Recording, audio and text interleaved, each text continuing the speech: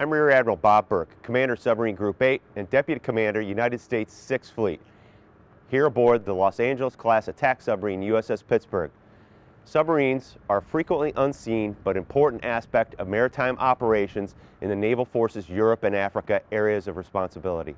Today's force leverages the nuclear-powered submarine's unique attributes of stealth, endurance, and agility to support joint and naval operations. This allows assured access to denied or hostile areas, shared knowledge of the battle space, and, if required, power projection with surprise from close in. While the submarines are impressive, it's the crew that makes the ship a formidable fighting machine, able to operate for months at a time, submerged and undetected. I'm proud of each of you who call yourself a submariner, and thank you for your continued efforts to ensure undersea dominance. America's submarine force, where it matters, when it matters.